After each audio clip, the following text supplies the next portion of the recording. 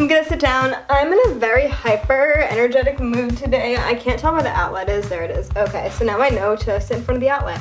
Anyway, I'm in such a freaking energetic mood because this is the first time I've had matcha in I think 2 days. Point being, I had matcha today. It was very good. My hair is super curly because I still don't know whether or not I like it curly or straight for videos, but I'm gonna re-dye it again anyway. Yeah, I wrote down notes, but for some reason I just don't freaking feel like following any outlines that I made for myself. So we're just gonna get started. I was just listening to Hannah Montana, so that's why I'm like this. There's something more important that we need to talk about, and that is cyberbullying. I'm gonna try to ease myself into, okay, first of all, Troy just dropped a new song, and it's called Easy. It's not quite ease, it's easy, but it's still super good, and it's just, that's it. That's why I'm in such a good mood. As you guys saw from the title of this video is about cyberbullying. It's a collab with my friend Marisa Terese. If you guys have seen my mental health episode on anxiety, she was the main focus on that, so that is where she comes in. I have my mental health series, and she does a lot of videos. I'll link her channel down below for sure. She has a lot of videos on mental health, so if anyone is in need of that or maybe wants some extra resources or maybe a different style or a way that they can also get some mental health into their lives. Marisa is a really good friend of mine, and she has definitely helped make me more happy with her videos. You can tell because I'm smiling right now just thinking about her. So we are collabing on this video, and we think it's a very important topic to talk about cyberbullying because especially right now during a pandemic, cyberbullying is something that can happen, probably does happen every day. I don't know the statistics by heart, but I'm sure that with the society that we live in now, and especially during quarantine, cyberbullying is something that people experience a lot more often than they used to.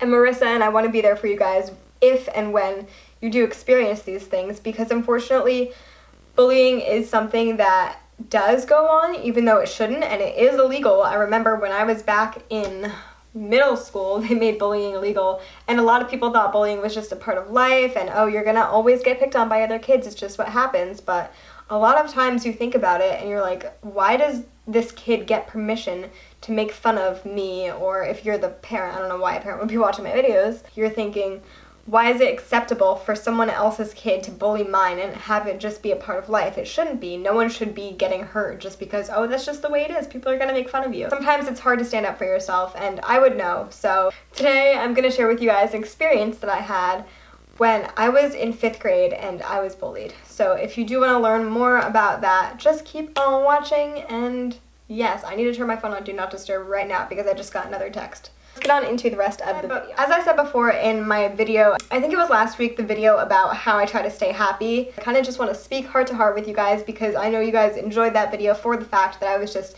speaking from my heart and I wasn't speaking from a script or anything. So I kind of want to do that again. Yeah, I kind of don't feel like being professional right now, so we're just gonna go with the flow and see what happens. Back when Uvu was a thing and it was super popular, I would Uvu my friends all the time, and sometimes they weren't the nicest to me and they made little nicknames for me, and there was a nickname one of them called me for a while, and I had no idea why. She just kept saying it to me and it wasn't very nice, and I hadn't really told anyone about it, mostly because I just was like, I'll brush it off. But if you're ever in a situation where you feel like you're being repeatedly, someone is saying something repeatedly to you that isn't the nicest and maybe is hurting your feelings, you have the right to go up to an adult, a teacher, a family member, someone who you trust, and talk to them about how you feel and the way you're being treated and the fact that it's not right, and whoever is treating you like this should maybe learn that it's not the right way to treat people. So it was a really weird nickname that they did call me when I was younger, and I'm laughing because it just didn't make any sense. But I still remember the girl saying it over video chat, and sometimes she would say it in school, and it would just be like, why is she doing this? But I definitely couldn't really stand up for myself at that point. So the reason I tell you guys that is to make sure that, one, you know that you're not alone, you're not the only one who has gone through this. If someone has called you a nickname repeatedly, there's a very big difference. I don't know if the right word is silver lining, but there's definitely a line between something that's a good nickname, like a shorter version of your name, and then there's a bad nickname that someone calls you if they're just trying to maybe be mean or tease you, which is never okay. Unless it's like a friendly thing, but this obviously was not friendly. This girl, I don't know why she had it in her to say something that wasn't the nicest to me. So even looking back on it, remembering how she made me feel, she didn't make me feel great, and It's not like I've talked to her since then. We both have different friend groups. I unfollowed her on Instagram because I just didn't need to be surrounded by whatever she was saying. And I just didn't feel like she was the type of person for me to associate with. So it's also really good to be able to know who to associate with, who to be friends with, because it is true that you are pretty much a version of who you hang out with. So if you happen to hang out with people who do drugs a lot and who maybe go to parties and who don't get the best grades in school and just kind of fool around, you might have a little more of an inclination to do some of the same things that they're doing that may in turn make you less susceptible to getting a 4.0 if that's what you want. So that's just a tiny example, but it is true that the people you hang out with, you kind of start to act like, and I've discovered this so much when I'm with a group of people, and I was even thinking about this the other day. There was this girl in my cooking class way back when we took cooking in high school, and there were several attributes of her, even though it wasn't even like we were best friends, we were just friends who sat at the same table in a cooking class, but there were a couple attributes of hers that I was like, oh yeah, that's cool, I'm gonna start doing that, and they were just little quirks that she had, and it's not like she was even my best friend, but I took on after some things that she did. So that's just one thing that is kind of like, wow, people do have an impact on you. But in that same way, if you are hanging out with a crowd of people and they're not being the best for you, I know it's so super difficult in middle school because the reason I like college so much better than any other type of school is that you get to choose what school you go to, you get to choose your friends, whereas the people who you meet in middle school and high school are people who are already in your neighborhood. They're people who have to go to that same school as you because it's the closest school to them. It's not like they're going to go to a school in Kentucky when they live in Florida. It just, it doesn't make sense. Say you're from Kentucky and you really want to go to, I don't know what a good school in Florida is, but you guys get my point.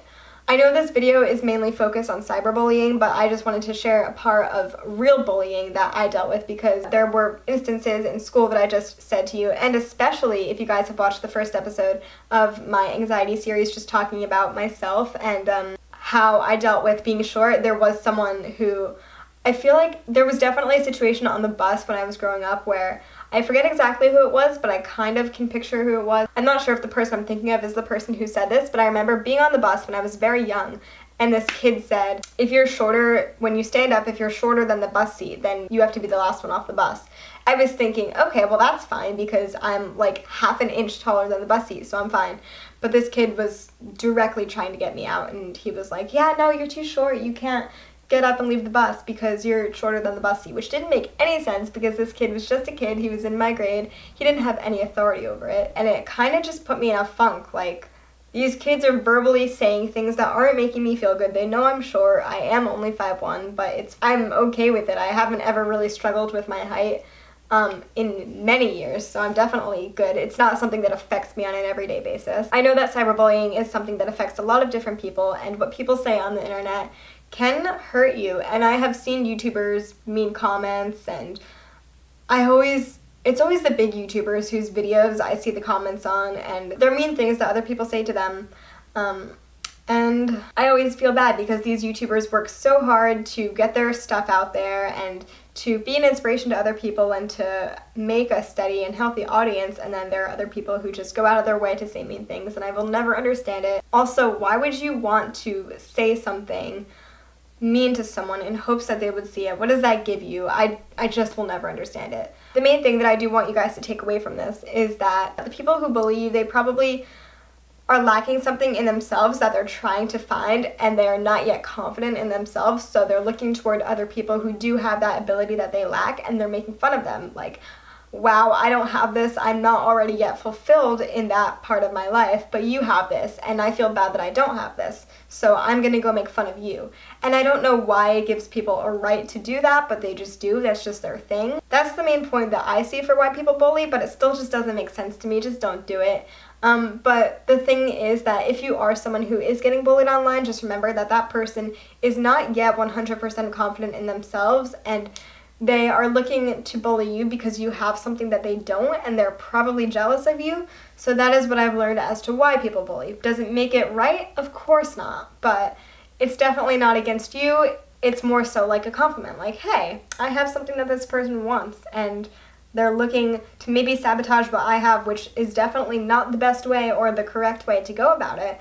But that is the reason, if that gives you any sort of hope as to why people bully you. Another thing that I did want to mention is that the movie Cyberbullying with Emily Osment, she was Lily in Hannah Montana. That movie was so good. It was so real. I cried several times. I watched that movie several times growing up. It's truly a reflection of how people can be online and how nasty people can be. So I forget how I watched it. I feel like I maybe bought it on Amazon Prime or something, or maybe I watched it on YouTube back when people watched videos on YouTube before Netflix was a thing. It really symbolized, wow, people can be mean on the internet, and this is how you know you're not alone, when there's a movie made to portray how your feelings are caught. One other thing I do want to delve into is nasty comments on people's pictures, especially girls, when they're just being themselves and they're just trying to show off parts of their bodies that they're proud of.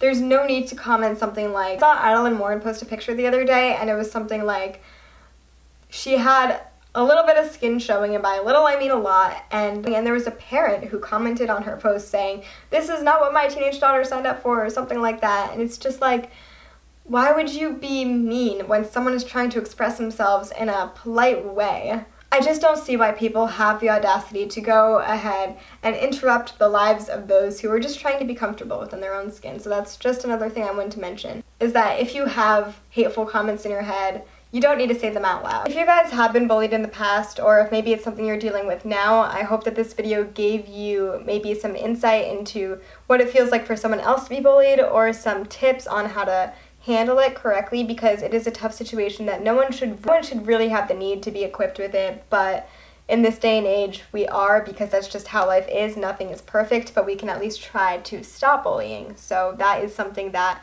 I feel like I can, if there's something that I can do, I can try to help with that. If you guys haven't seen it, definitely watch the movie Cyberbully, because so many amazing things. It was like my favorite movie when I was younger, and it's not because I was so like wrapped up in being bullied, but it was just the fact that it was made so well and you could really feel all the feelings that were being portrayed. So definitely go give that a watch if you haven't already. And also feel free to DM me. My DMs are always open to anyone who is struggling with bullying. I just shared mine with you. If you guys want to share yours with me, that would be awesome. If you guys wanted some insight onto how to deal with things that maybe are a little complicated and something that you definitely shouldn't be going through. With that being said, I will see you guys super soon for a new video. I know I'm working on my mental health series. I just had to take some time off recently, but make sure to subscribe and click the bell, like give a thumbs up. I always forget to talk about the bell, but make sure to click the bell for notifications. And if you're watching this, comment down below your favorite song or just an album that you've been loving, because I need some new recommendations.